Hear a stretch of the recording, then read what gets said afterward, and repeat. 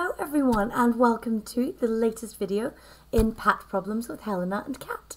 My name is Kat, I'm the Physics Access Officer at Oxford University, and today I'm going to be talking you through the problem on screen, which is question 8 from the 2015 PAT paper. Now before we start, the year I'm filming this, 2024, the PAT is going to be an on-screen multiple choice paper. And that means that we're not going to see your working and that putting in your answers is going to be a bit different to what I'm showing you today. But don't worry, I'm going to talk you through that as we go. And if you're interested in finding more, you can join our Preparing for the PAT course. The syllabus for the PAT is completely unchanged, so questions like this are just as relevant as they would be for any other year's PAT. So without further ado, let's have a look at question 8. Question 8 asks us to find the slopes and y-intercepts of the straight lines that are tangent and normal to the circle, and I've got an equation here. X plus 3l squared plus y minus 3l squared equals 17 at the point 1, 2. So reading this question a bit more closely tells me there are actually 4 things that I'm looking for here. I've got 2 lines, the tangent to the circle and the normal to the circle at the point 1, 2. And I've got to find their intercept and slope of both of them. So almost finding their full equation. The equation as I'm given it is nice and straightforward, so I'm going to start by drawing a diagram. Now, as I said, we are not going to get your working this year. You're just going to select an answer on screen. But that doesn't mean that skills like this, drawing your diagram to help you, aren't important.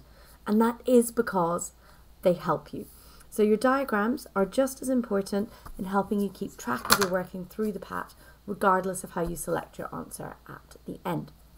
Having a look at my equation then, I can see that the centre of my circle is going to be at minus 3, 3, minus 3, 3. And I'll jot that down just so that I don't forget it. I can also see that the radius of my circle is root 17. I'm not too fussed about the exact size of root 17. I just need to know that it's 4 and a bit, because that is going to help me know that my circle extends beyond this axis and beyond this axis. And that level of accuracy, while it's not too important, let's get this circle drawn, does help me picture the scenario that I'm working on. So it helps me imagine where my point 1, 2 is on this circle. And it helps me see that there is going to be a tangent and there is going to be a normal, and that those are going to have real intercepts. So it's a really useful exercise just to help us almost as a sense check. I'm going to use 2 different colours. I'm going to draw in my tangent to my circle in green, and I think I'll label that as line 1. And I'm going to sketch in my normal to my circle, so the line from the centre of the circle out to that point in pink, and call it line 2. And from there on in, it's really straightforward. So let's start with this line 1. I've got a point on the line, and I know that it's related to this one. Even though I've labelled it line 1, it's actually easier to find the gradient of line 2 first. So I labelled them in the order that I drew them. I'm going to calculate them in the order that makes more sense to me. And that's because calculating the gradient of this line is dead easy. I've got 2 points on it straight away.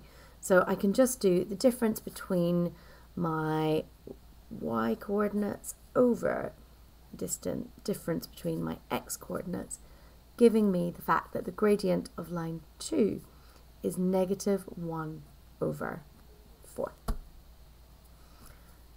I know that m1, m2 equals negative 1 for perpendicular lines, and so I can also quickly get the gradient of line 1, which is 4.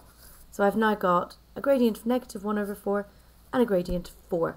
And because I was quite careful with my diagram, I've got a bit of a sense check there. This one is indeed positive and pretty steep. This one is negative and pretty shallow. So far it's looking good. All I need to find the equation of my lines are a gradient and a point on them.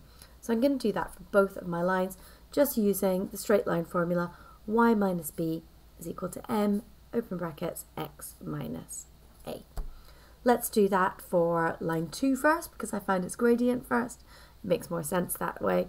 And I'm going to use the point 1, 2. So I'm going to use y minus 2 is negative 1 over 4, open brackets, x minus 1. Bit of quick simplifying, that's going to come out to negative quarter x plus 9 over 4. Means that the intercept when x is equal to 0 is going to occur at x equals 0, y is equal to 9 over 4. And a little bit of sense checking, that's positive, just a bit over 2. Perfect. So I've got the intercept and the gradient of that first line sorted out. Let's come back to my second line. Let's use the same point, but this time it will be y minus 2 is equal to 4, open brackets, x minus 1.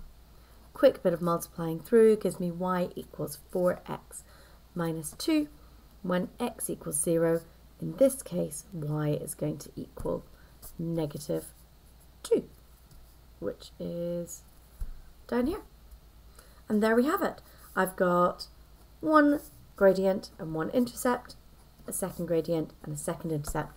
That is the full 4 pieces of information that you need. In the 2024 paper, you will now be having a look on screen and selecting the correct answer. But that is the end of this week's video. We will see you next week when Helena will be presenting her last solution of the 2024 series. Thank you very much, everyone. Goodbye for now.